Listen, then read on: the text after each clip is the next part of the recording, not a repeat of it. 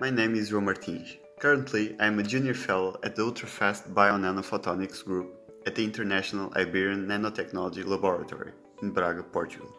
Formerly, I worked at the Champalimau Center for the Unknown on the Immunosurgery lab, where I made this amazing video with the 3D Cell Explorer from Nanolive.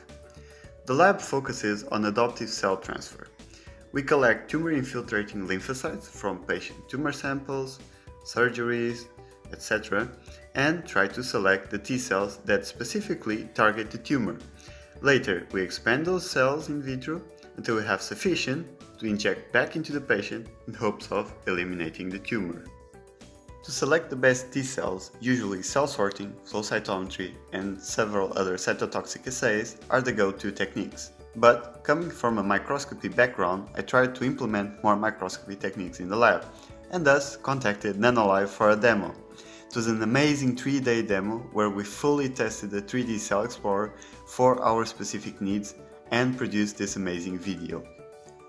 We used the pancreatic cell line, PANC1 cells, and CD8 positive T cells from a patient. Amazingly, the steps that took longer on the making of this video was the sample preparation and choosing the perfect region of interest to image.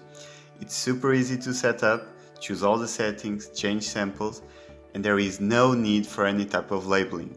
And the laser does not harm the precious samples that we have, so long imaging sessions are advisable. After this amazing video and an amazing 3-day demo from Nanolive, we actually bought two of these microscopes, the simpler version of the 3D Cell Explorer, the CXF, and the more advanced automatic version, the CXA. And our hopes with these two microscopes is to finally know the end to our story and know why the T cells behave the way they do in our samples.